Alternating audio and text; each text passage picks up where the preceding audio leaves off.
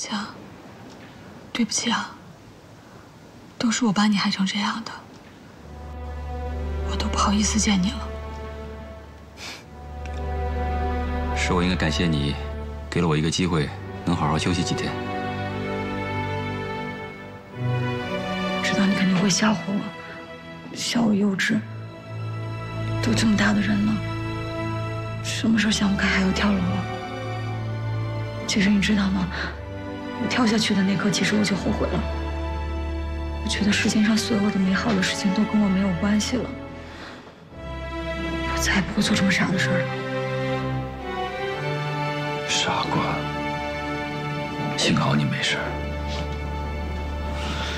以后不管遇到再大的困难，都要好好爱惜自己。生命只有一次。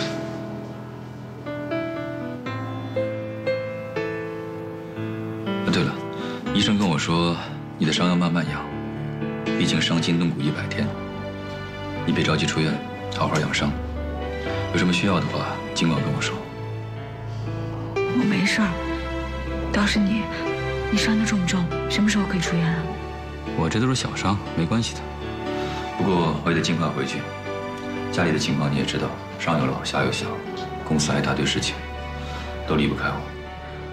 好强，对不起啊，我原来不但没能帮你分担，还给你制造了那么多麻烦。回去能不能替我跟妈说声对不起？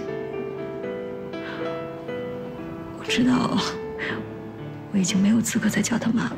别那么说，你是孩子的妈，她是孩子的奶奶，这层关系永远都变不掉的。只要你愿意，随时可以回去看妈和孩子。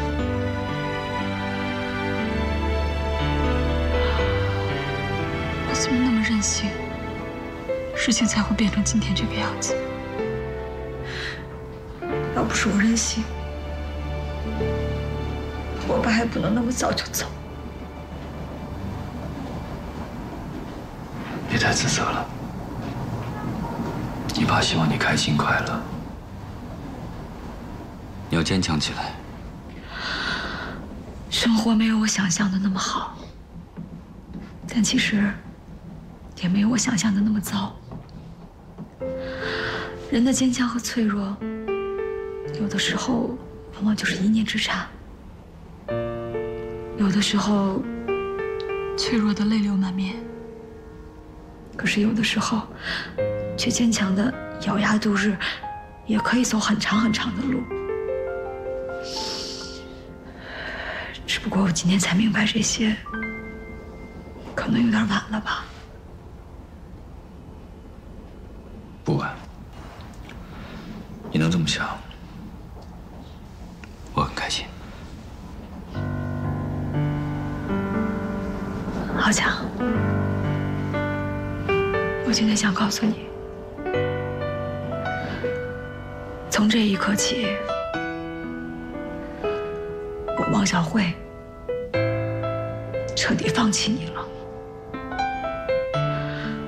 我会给你自由，也会放你走，因为我也要追求属于我自己的幸福。都怪我那么任性。要不是我的横刀夺爱，估计你早就跟玲玲在一起了吧？好像，就像你说的，生命和时间都是有限的，好好珍惜，好好抓紧时间吧。我会祝福你们的。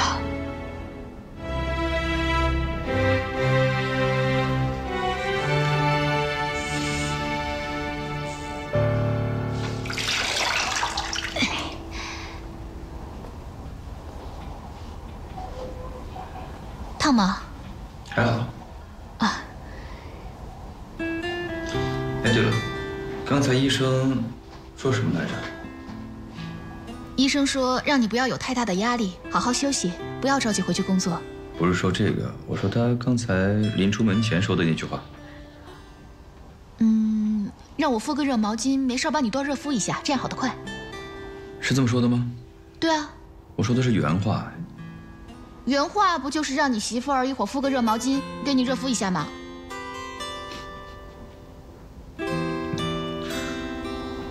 你笑什么？你说呢？好啊你，哎，痛没？沈浩强，是不是脑袋摔坏了，还是医生开错药了啊？怎么把你治疗的油腔滑调的？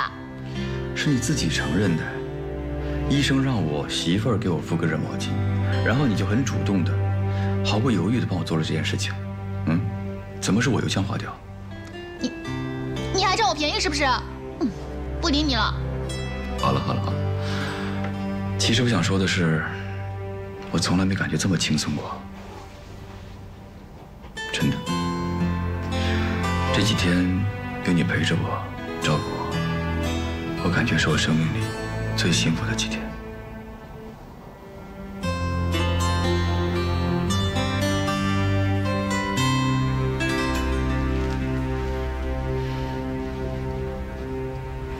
辛苦你了，文平，你快歇会儿吧。今天怎么样？我好多了，放心吧。今天啊，让你尝尝我的手艺。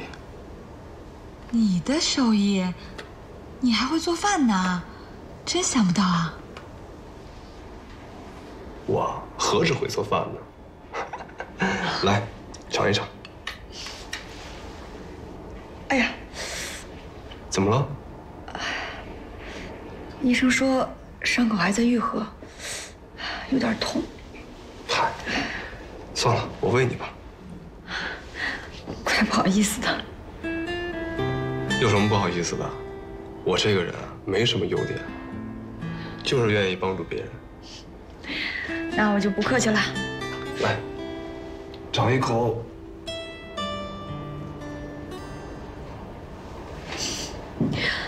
手艺还不错嘛，就是有点咸。有点咸？嘿，我刚才出门太着急了，就多放了一些盐。哎，真不好意思。这样吧，咱不喝汤，咱吃口肉吧，好吗？哎呦，这块有点大，来。怎么样？也咸。那我怎么办？下次我记住了，我少放点盐。不过没事，我口重。那怎么办？这一盆就浪费了。你吃了。哎，对了，回头等出院了以后，你教我做菜吧。行啊，你有空学吗？